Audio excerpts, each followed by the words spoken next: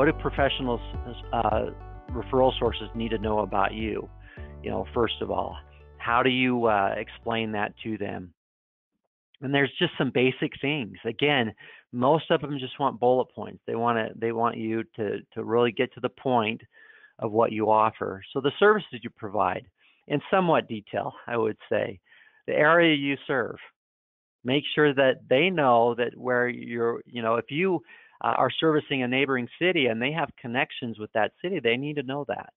How you treat your employees, and we'll talk about that. How do you demonstrate that you really treat your employees well?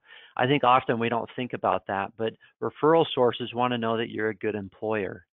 They want to know that you have a great culture, that you're someone worth referring to. How you treat your clients, very important for them to know. That's the more obvious one, the employees, right? But I think they're equally yoked. They're equally the same. Is that they kind of go hand in hand. But the client satisfaction, testimonials, things like that are very helpful.